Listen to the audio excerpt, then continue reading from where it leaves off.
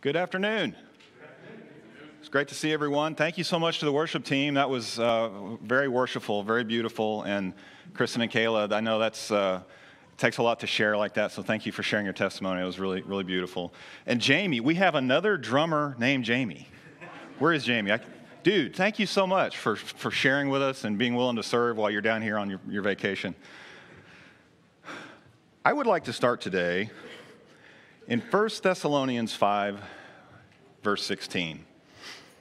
This might be, for me, the most difficult verse in the Bible.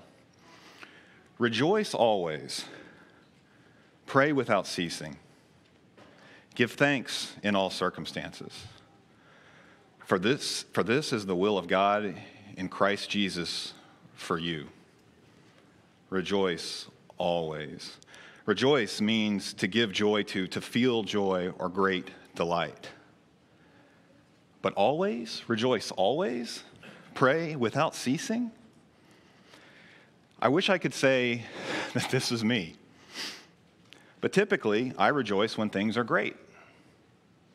I give thanks when things are going well. And I usually pray when things are really bad. I find that it's dependent on my mood. How am I feeling at the moment? That defines how I act, or at least it has traditionally.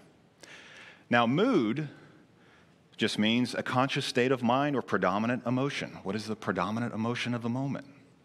And I think it's a useful exercise for all of us to do, to kind of think about our mood just throughout the day, throughout the week. What kind of mood are we in? So I wanted to do this exercise. What does my mood look like on a daily basis? So I was thinking about mood rings. I don't know if you've ever seen a mood ring popularized in the 70s and the 80s. They're really neat. It's it's a piece of quartz crystal that's been tuned to emit a certain color based on the temperature of the quartz. So if the quartz is cold, it will turn black. If the quartz is really hot, it will turn this purplish, greenish, really cool-looking color. But it's not really your mood. It's more how warm or cold are your hands. My hands are always hot, so it always says I'm in a great mood.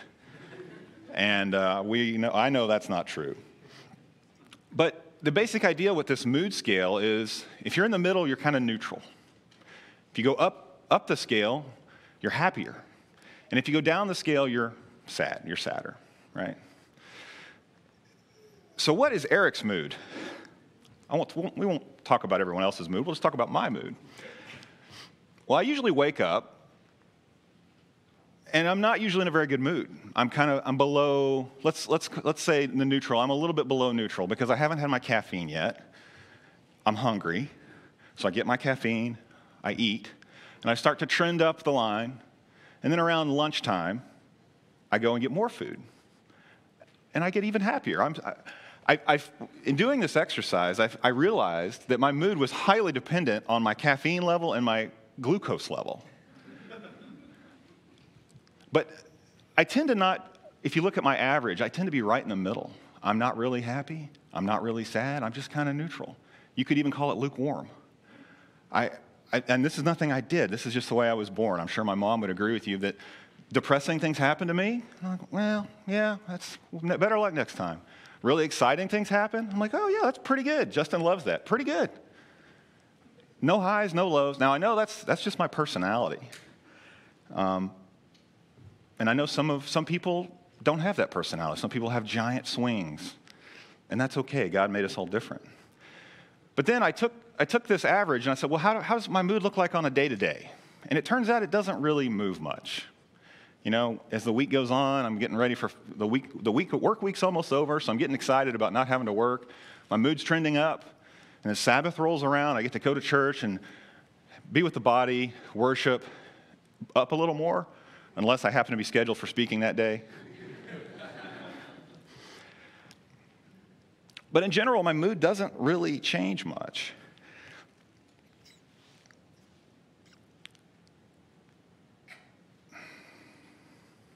So the second most difficult verse, I think, for me in the Bible is James 1 and verse 2.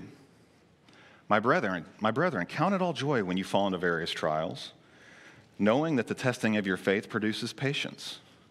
But let patience have its perfect work, that you may be perfect and complete, lacking nothing.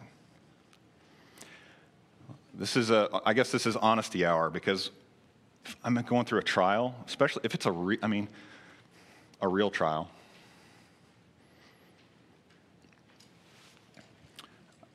I'm usually not in a very good mood. I usually get really negative. If I'm hurting, I get down.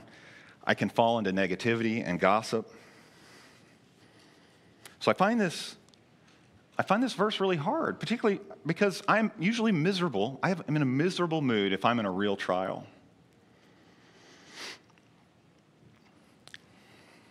About 6 years ago, I was out on my mom's farm, and after my dad died, I'd spent a lot of time out there. We were trying to clean up the place, get it ready to sell, which we finally got. Praise God, we finally did. And I was out there, and there was this giant brush pile. Now, this brush pile, when I say giant, I want you to imagine a brush pile that's, the size of this stage plus half the room. Okay, very large. And it had been there for years, and we just kept throwing more stuff on it, and it was on my to-do list. I am going to burn that brush pile. That is an eyesore. We need to get rid of that. So I decided one week, it had been raining that week. So I was worried. I didn't want to light it and then it get out of control. So I thought, oh, this is a good time. It's kind of wet. So I went out there. My brother and I went out there. We did all the things you're supposed to do. We built a little teepee. We sprayed it, got lighter fluid all over it, lit it up, burned for a little while, went out. Tried this a couple times. Now here's where the idiocy comes in. We ran out of lighter fluid. So we said, you know what? I've got a 5-gallon can of gasoline.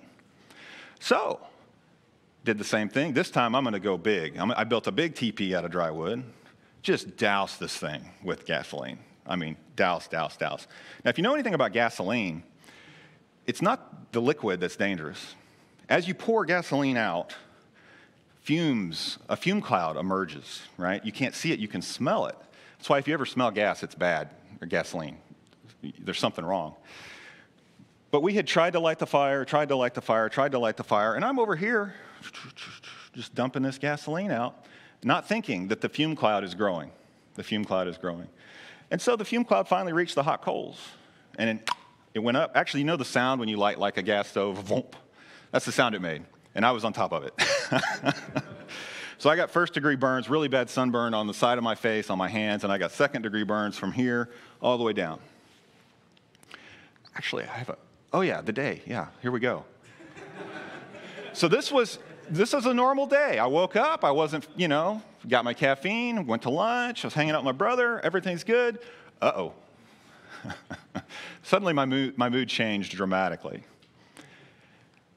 And it got worse. And thankfully, I was able to get in. I saw a doctor. He gave me hydrocodone and tetanus shot and all the stuff you're supposed to get. This event, get off of that. Oh, I don't know why I have an average, but yeah, my average came down. I'm an engineer, I'm sorry. This event was it sort of capped off a rough period in my life. It was a rough 5 years. About 5 years previous to that, 6 years previous to that, I had been extremely blessed. Our whole family had been extremely blessed. I was 29 years old, and I still had all my grandparents. Who can say that? I had great relationships with all of them. My grandmother, on my mom's side, she's still living. I still have a wonderful relationship with her. But at 29 years old, my first grandfather died. Maybe it was right around the same time, the church where Chelsea and I met out in East Texas, it went through a split. We had family on both sides of the split. A couple years later, my other grandfather died. The church we went to in Dallas went through a split. Had friends on both sides of that split. My dad got diagnosed with cancer. For some reason, I decided to start a business on the side. I was working 20 to 30 hours a week at night. Don't do that. It's a bad idea. Did that for 2 years, and it failed. And I'm sure Chelsea's a wonderful wife because we spent almost a car on this side business, just for fun. It went away. My dad ended up passing away. And then the same year, my grandmother passed away. So in those 5 years, there was just a lot of stuff going on in me and a lot of compartmentalization. I'm really good at, I think most men are pretty good at, I'm going to put this in this box over here. I'm not going to deal with that because I can't deal with that right now. There's a hilarious comedian, I should have wrote down his name, but if you go to YouTube and search Nothing Box, it's a really good bit. But I'm compartmentalizing all this stuff all over the place. And then this event happens, this accident. And I didn't really think that I was down during that time frame. I didn't consider myself unhappy. I knew there was a lot of stuff going on. But this event just was the catalyst to just push me down. It pushed me down, and I started thinking about, I was stuck at home. I've got this giant, if you need help losing weight, ask Chelsea for pictures because she can provide them. It's disgusting. I mean, I had a bandage that went all the way down my arm, and it had to be changed twice a day. And I was stuck at home. For me, I'm a doer. Like, I like to do. The worst thing you can do is say, Eric, you can't do anything. Just lay there. Lay there and think about what you've done. And I did. You know what? And I didn't like it. And I kept thinking about what would my dad have said to me and just what all this craziness that was going on in my mind. So I was down on myself. I didn't want to be down. I wanted to be happy. But I was not. I was down. Now, happy, that's a strange term. It's kind of funny. I found in some Christian circles, the term happy or happiness actually isn't popular. It's not popular to be happy. I don't know why that is. I kind of wonder if it has something to do with like our American ideals, life, liberty, the pursuit of happiness. Well, happiness is a fleeting feeling, but you should really focus on joy, having joy in Christ. I've heard the argument made, actually, if you just Google this, joy versus happiness, there are so many articles online. And a lot of them make this argument, well, joy is spiritual. Joy is spiritual, and happiness is temporal. It's worldly. You know, I kind of like the idea, but the thing is, we ourselves are temporal. Temporal meaning of time and space. Even if you look at something like the spiritual gifts, the manifestation of spiritual gifts, the manifestation makes the gift temporal for a time, right? It's of time. So generally speaking, I find this argument that somehow happiness and joy can't be the same or they're different. I find it problematic for two reasons. And one is because I just can't find very simple biblical support for it. Now, there's a lot of really, stand on your head, mental gymnastic arguments for this concept, but I'm looking for simple. Now, I have a little exercise here for you guys. Happiness versus joy. Here are two definitions. One is for happiness, and one is for joy. I'll give you guys a second to read them. Well, I guess I should read them. The one on the left says the emotion evoked by well-being, success, or good fortune, or by the prospect of possessing what one desires. The one on the right says a state of well-being and contentment. If we drop down to the second definition, a state of happiness or felicity, bliss. The one on the right, a pleasurable or satisfying experience. So which one is happiness and which one is joy? I tell you what, if you think it's the one on the left, any hands? Happiness? How about the one on the right? Is that happiness? Okay, we're about evenly divided. I got it wrong the first time. I thought it was opposite. Now again, this is just Merriam-Webster. So this is in our modern vernacular, happiness and joy.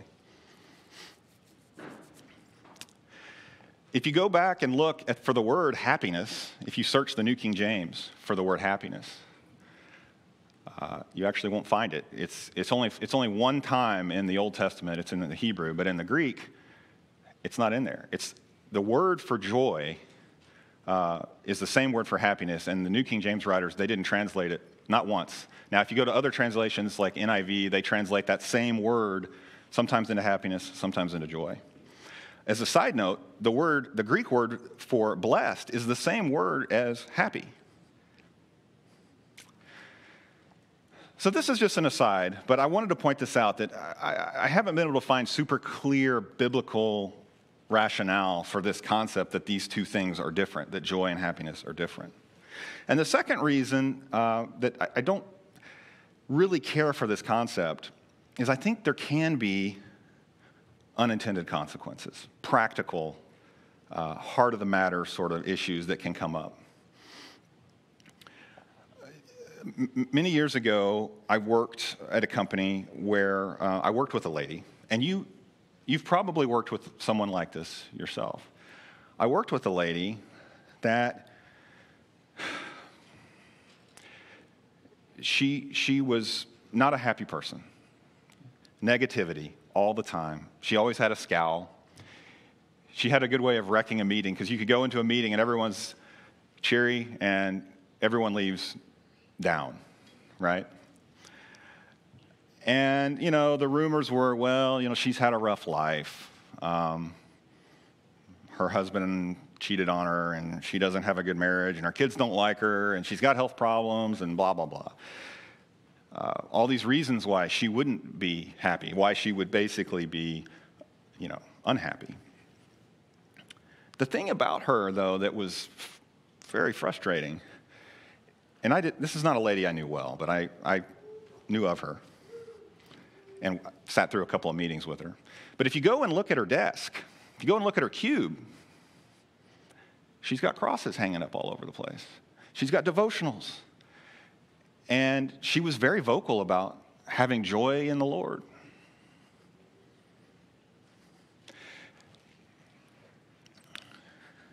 So she's toxic to be around. She's constantly spewing negativity. But she's got joy in her heart. Does that make sense? And I think I've actually known multiple people that are kind of like her, and I think this kind of fits into some of the broader discussions that are going on right now in our society. Look, this is just who I am. You're going to have to deal with it. You have to be true to yourself, right? Don't hide your feelings. So she's going to treat everyone poorly and simultaneously say joy to the Lord. Matthew 5 and verse 14. You are the light of the world. A city on a hill cannot be hidden, nor do people light a lamp and put it under a basket, but on a stand, and it gives light to all in the house. In the same way, let your light shine before others, so that they may see your good works and give glory to your Father who is in heaven. So this lady, unfortunately, I haven't kept up with her. I don't know. I hope she's turned it around, but she wasn't a light. She was a black hole. She'd suck the joy out of the room. So I'd like to pause for a second and talk about a really, really serious issue. And that's, all these depressions, we talk about this mood scale. Like God made us this way, right? We have this spectrum of emotion. If something sad, if something depressing, terrible happens to you, you should be sad. If you're not sad when something terrible happens, then something's wrong. And likewise, and this I'm speaking to myself here, if something great happens, you should be excited, shout for joy, raise your hands. I don't like to do that. Reserved. We know there are seasons in life. Ecclesiastes 3 and verse 1. I ran out of time, so I don't have these on the slide deck. Ecclesiastes 3 and verse 1. For everything there is a season and a time for every matter under heaven, a time to be born, a time to die, a time to plant, and a time to pluck up what is planted. A time to kill, and a time to heal, a time to break down, and a time to build up. A time to weep, a time to laugh, a time to mourn, and a time to dance. A time to cast away stones, and a time to gather stones together. A time to embrace, and a time to refrain from embracing. A time to seek, a time to lose, a time to keep, a time to cast away. A time to tear, and a time to sow, a time to keep silent, and a time to speak. A time to love and a time to hate, a time of war and a time for peace. So again, there's a time, there's a season, there's a time when you should be sad. If you're not, then your emotions, something's not right. But here's what I want to say. If you find yourself, I can't point the laser pointer at the TV, but if you find yourself stuck down at the bottom of this mood scale, and you're depressed for weeks or months or years, that is not what God intended for you. And you need to seek professional help. Professional help. There are the stats for 2020 say that there are, percent of aged adults 18 and over with regular feelings of depression. They call it chronic depression. 5% of the country. This is for America, for the U.S. That's 1 in 20 people. Additionally, if you get so low, you're stuck in this box, you can't get out, and you start having suicidal thoughts or thoughts of self-harm, you need to seek help immediately. And I don't mean when you feel better, you're going to call someone. I mean today. You need to find someone that you trust, and you need to tell them, and you need to get help. And if someone comes and tells you this, if someone trusts you enough to tell you this, help them. Help them. Find professional help. 46,000 people in 2020 died by suicide. That statistic blows my mind. That's one death every 11 minutes. That means in the time that we've been here, since 1 o'clock, we've had 6 suicides in America. So please tell someone, don't wait. Chronic depression, it is a disease. There's a lot of people that have a chemical imbalance. Sometimes it's genetic. There is no shame. I'm a big... This sounds terrible, but I'm a big believer that if it doesn't kill you, it makes you stronger. But if it kills you, it doesn't make you stronger. Really? Right? I mean, tell someone. So much of what I'm about to say may not necessarily apply if you're having chronic depression. What I'm about to say may not necessarily apply to you. I hope it's beneficial. I hope you can get something out of it, but it doesn't necessarily apply.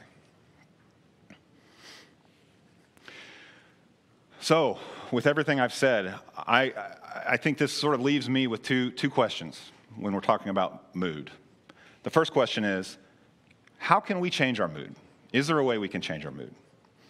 And the second question is, how much should our mood affect our demeanor, meaning our behavior towards others, our outwardly manner? For me, if I'm being honest, again, I've been very honest with you guys, and thankfully I didn't break down up here because I was worried about that. But for me, for most of my life, my mood was my outwardly demeanor. They are one and the same. So let's start with changing our mood. So I spent a considerable amount of time reading papers and articles and reading, there's a lot of people that are unhappy, so that means there's a lot of content online about changing your mood. And so I found a bunch of different things, some from psychologists, psychiatrists. I tried to distill it all down into 8 different ways, simple things that we can do to change our mood, or at least influence it. So the first thing we can do is we can practice gratitude. If you would, turn over to Colossians 3 and verse 15. Colossians 3 and verse 15. And let the peace of Christ rule in your hearts, to which indeed you were called in one body, and be thankful. The science backs up this whole gratitude thing. It's really amazing. I don't know if you've ever tried to do this, but I've the last few years, I will sometimes just, I'm not praying, I'm not saying anything, I'm not even thinking anything. I try not to think. I'll just look up to God, look up to the sky, and just smile. Thank you, God, for the blessings you've given to me. James 1:17, every good gift and every perfect gift is from above, coming down from the Father of lights, with whom there is no variation or shadow due to change. Every good gift comes from above. You know, if you start putting gratitude in perspective on what the Father has done for us, without the Father, I mean, we are truly dust. We are dirt. We are animated earth. Everything we have is, we should be so grateful. Something else that's helped me sometimes, Kristen, I thought your thing about GPS was great, because I used to be into geography. Not used to be, I guess I sort of am into geography, but when I was in high school, I was fascinated with maps, and I was so excited when Yahoo Maps came out, and then later Google Maps. Like, what an awesome thing, you know? This is back when you had to print it and take it with you, and then if you happened to turn down a street that you didn't have the printout, you're like, oh boy, I'm in trouble. But shortly after Google Maps came out, they came out with something called Google Street View, and I'm sure you guys have seen this. But Google Street View allows you to drop, you know, you're navigating through some place, and you can actually click a button, and it will show you a picture of the street. You know, the little Google car drives around, it's taking photos of everything. When that launched in one city, I think it was LA, and they've slowly added cities over time. I mean, this has been almost 20 years now. But now, South America, Africa, parts of China, parts of Russia, they've all been mapped with these Google cards, and it's actually really cool, because you want to go see what's going on in Russia, you know, whenever the car drove by. It's fascinating. You can drop a pin and you can see, well, what does that street look like? But this is a really good tool for me, especially when I feel, oh, woe is me, Eric, poor Eric. Go down to South America somewhere. Just pick a random spot. It doesn't have to be calculated. Go to Africa. Go to the Middle East. Drop a pin. What you're going to see is that we live like kings. We don't have dirt roads. Where's the CVS? Where's the Walgreens? Why don't they have shoes on? Now, of course, that's not everywhere. But if you do this exercise, you'll be shocked. And for me, this just reminds me of just how truly grateful I am, not only to be alive, but to live in America. Number 2, we can worship and we can pray. 1 Thessalonians 5, verse 16, this is the same verse we started with. Rejoice always, pray continually, give thanks in all circumstances, for this is God's will for you in Christ Jesus. You know, the prayer thing, by the way, these are not in any particular order, but I started with gratitude because I think sometimes it's important to, when you pray, to be thankful and to practice gratitude in prayer. And I think it's interesting too, because a lot of times we already know, God knows what we need. God knows what we've got. God knows everything. He knows it before we ask for it. The question is, do we know what to pray for? There's this concept in psychology called ideation, and it's what it means is you conceptualize a mental image. And ideation is actually one of the reasons if you start having negative thoughts of self-harm, you are taking that sort of abstract idea and you're making it real in your mind. And maybe you're breaking down the mental barriers that are in your way to executing what that idea is. It's very powerful to think through things like that. But so in the case of self-harm, it's very bad, but it also is very good. If you have, in terms of prayer, in terms of positive thinking, if you have to sit down and pray, hey, let's pray. This might be a good mental exercise for all of us later. Pray for things that you're grateful for. Well, maybe you hadn't thought about it. But if you actually conceptualize in your mind all the things that you've been given, all the ways that God has blessed you in your life, and you have to say those out loud, this is a very powerful way for you to take the abstract and make it real. And God already knew, but now you know, because you had to pray. Colossians 4 and verse 2, continue steadfastly in prayer. Be watchful in it with thanksgiving. Isaiah 61, verse 10. I will greatly rejoice in the Lord. My soul shall exult in my God, for he has clothed me with garments of salvation. He has covered me with the robe of righteousness. As a bridegroom decks himself like a priest with a beautiful headdress, and as a bride adorns herself with jewels. I will greatly rejoice in the Lord. And I love this imagery here. Can you think of a happier day than a bridegroom and a bride? And then Hebrews 13:15. Through him, let us continually offer up a sacrifice of praise to God. That is the fruit of lips that acknowledge his name. The fruit of lips that acknowledge his name. So worship and prayer. Number 3, practice selflessness. The science has shown this over and over and over. If you serve someone with no desire for anything in return, if you do something selfless, you will feel better.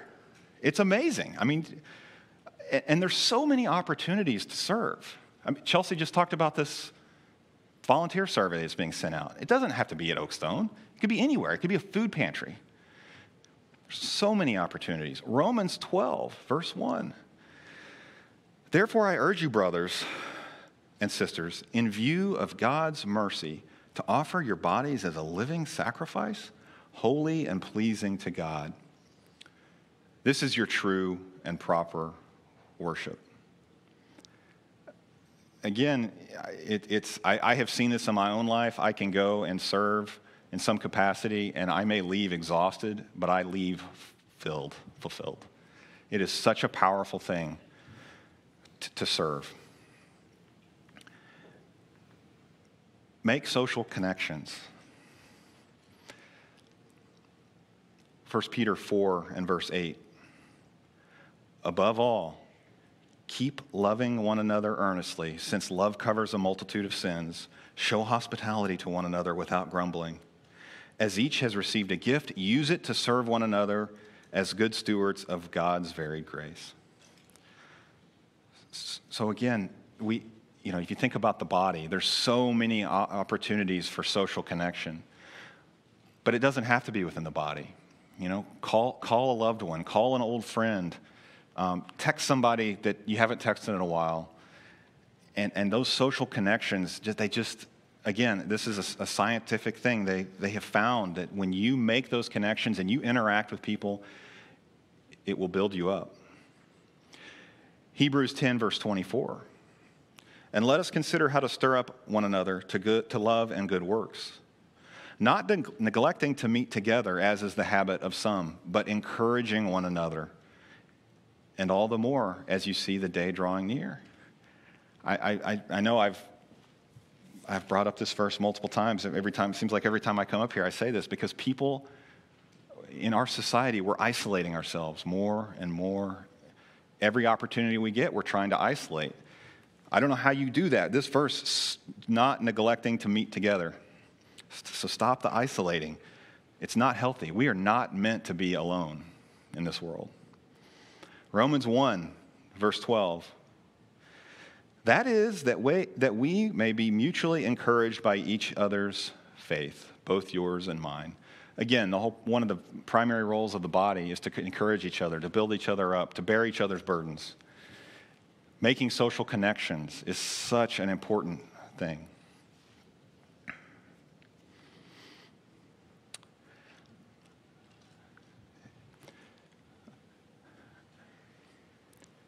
It's so important to laugh.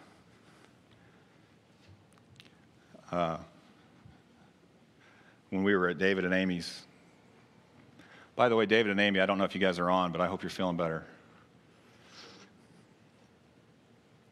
We were at David and Amy's baby shower 2 weeks ago, and Steve Keener made a joke, and I don't know why that has stuck with me for days. That stuck with me.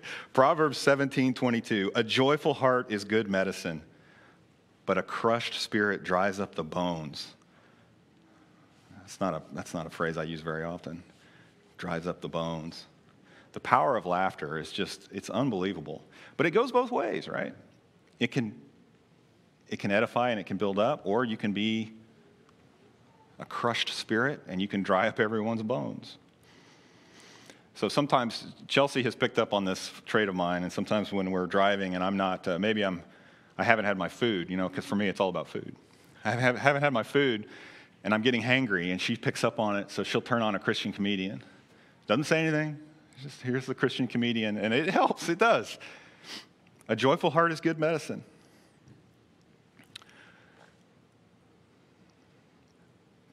Practice a hobby. Now, sometimes hobbies are kind of looked down upon, I think, in some Christian circles. Maybe, that doesn't have any economic value, so you're just wasting your time.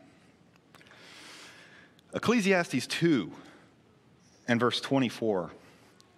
There is nothing better for a person than that he should eat and drink and find enjoyment in his toil. This also I saw is from the hand of God, for apart from him, who can eat or who can have enjoyment? And then following up in Philippians 4 and verse 8. Finally, brothers, whatever is true, whatever is honorable, whatever is just, whatever is pure, whatever is lovely, whatever is commendable, if there is any excellence, if there is anything worthy of praise, think about these things. For what you have learned and received and heard and seen in me, practice these things, and the God of peace will be with you. So, I think there's value in finding a hobby that brings you joy. Everything in moderation, right? But if it brings you joy, I'm fascinated by, if you go through and look, just search the Bible for the word music.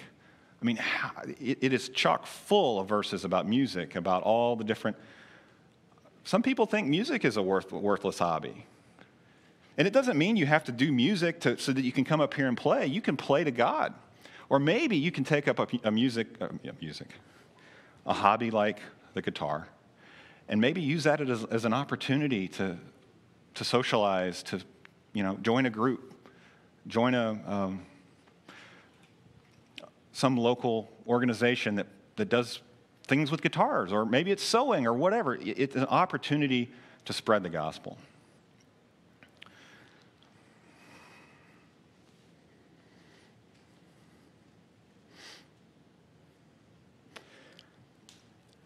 Now, this particular one has helped me tremendously. Avoiding sources of negativity. Philippians 4 and verse 6, do not be anxious about anything, but in everything by prayer and supplication with thanksgiving, let your requests be made known to God. Colossians 3 and verse 1, if then you have been raised with Christ, seek the things that are above where Christ is, seated at the right hand of God. Set your mind on things that are above, not on the things that are on the earth. For you have died, and your life is hidden with Christ in God. When Christ, who is your life, appears, then you will also appear with him in glory. Put to death, therefore, what is earthly in you, sexual immorality, impurity, passion, evil desire, and covetousness, which is idolatry. But avoiding sources of negativity, sometimes there are people that you can't avoid. Maybe you live with them. But you can make a mental decision that you are not going to let their negativity influence you, and you are going to try to build them up. And if you can, minimize the time with that person.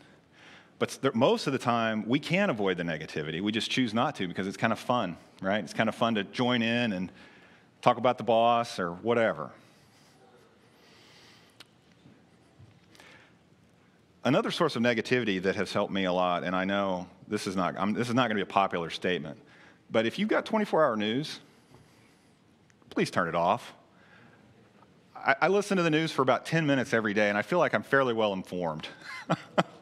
If you listen to that same 10 minutes of news for 24 hours, you're going to be in a really bad mood. Well, Eric, I don't listen to 24-hour news. This conspiracy theory website's my favorite. Someone show me a conspiracy theory that's positive, and then I'll read about it. But until then, I don't want to hear it. don't want to hear it.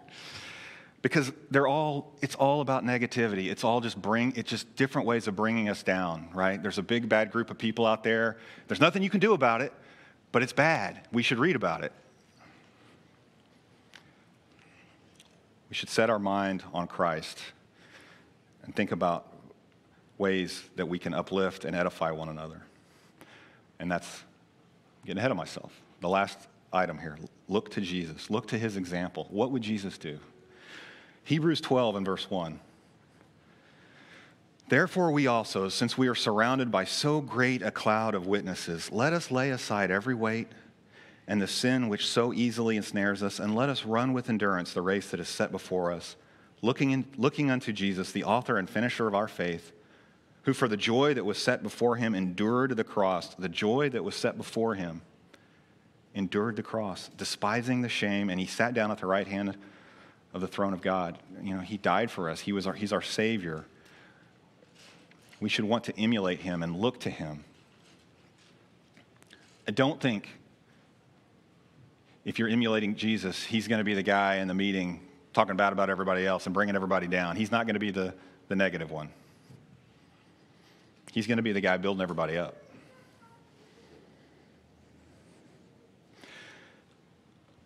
So my first question was, can we influence our mood? And I think we all know that we can. We absolutely can.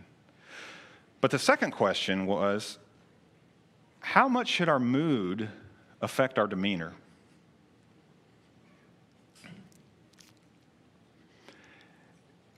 You know, we are human, and I don't think it is going to be very difficult to fully escape your mood, to fully escape it. But look at this list. Notice every single item on that list is an action. We practice gratitude. We worship. We pray. We practice selflessness. We make social connections. We laugh. We practice a hobby. We avoid sources of negativity. We look to Jesus. They're all actions. Psychologists call this behavioral activation. We don't feel like doing anything, especially if we're depressed. We feel like just lounging around and wallowing. But that's exactly the time we need to go out and do and act. So now we're not really talking about changing our mood. Now we're talking about changing our demeanor. And the concept behind this behavioral activation is that if you change your demeanor, if you change what you do, oftentimes your mood will follow.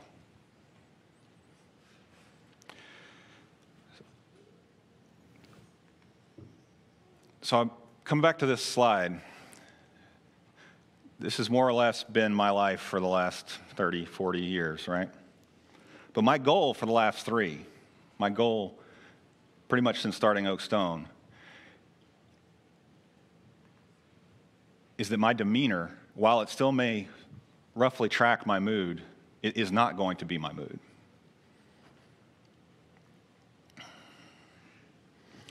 My goal is to have a positive demeanor anytime I can. A quick comment. I've heard before,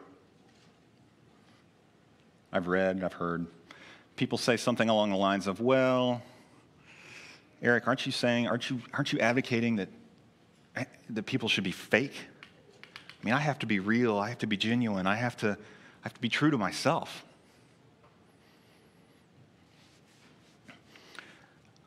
In thinking about this, I came across a scripture, and I read it in sort of a new way that I hadn't really fully thought about before. And I did this because, again, my mood is generally speaking based on food. So when is Eric in the worst mood? Well, atonement. Anytime I need to fast. And I don't fast nearly enough because it makes me in such a bad mood. But Matthew 6:16. Matthew 6:16. Moreover, when you fast, oh, he's talking to me. When you fast, do not be like the hypocrites with a sad countenance, for they disfigure their faces that they may appear to men to be fasting. Assuredly, I say to you, they have their reward. But when you fast, anoint your head and wash your face so that you do not appear to men to be fasting. Wow. But to your Father who is in the secret place, your Father who sees in secret will reward you openly. Now, I think this is fascinating. Do not be like the hypocrite. Well, what is hypocrite? One who assumes a false appearance, one who feigns to be what he is not, or to believe or feel what he does not actually believe or feel, especially a false pretender to virtue or piety. So Jesus is telling us not to be like the hypocrites who have a false appearance. But then the very next verse says, you should put on a good face. Again, I can't think of a time when I'm in a worse mood than atonement. And here Jesus is telling me no one should know that I'm fasting. This speaks to me because this is exactly my situation. Anyway, I think this is a really interesting scripture, and I think it's worth considering.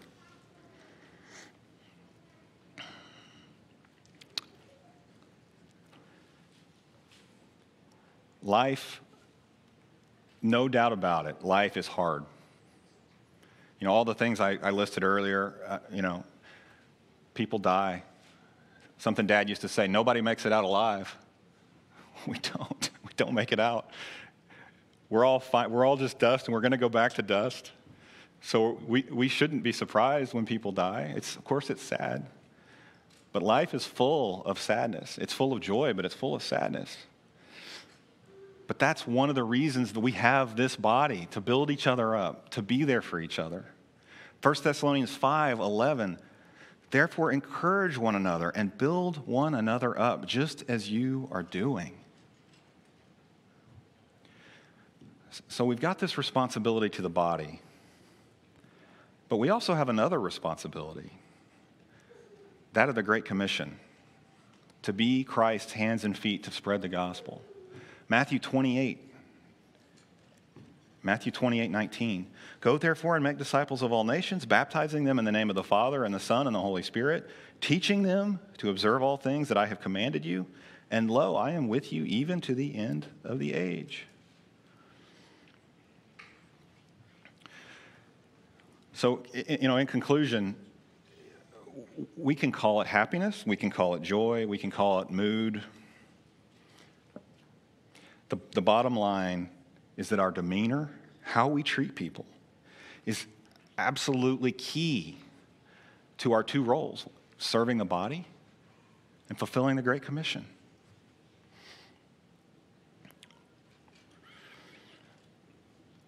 Philippians 4 and verse 4. Rejoice in the Lord always. Again, I will say, rejoice. Let's rejoice.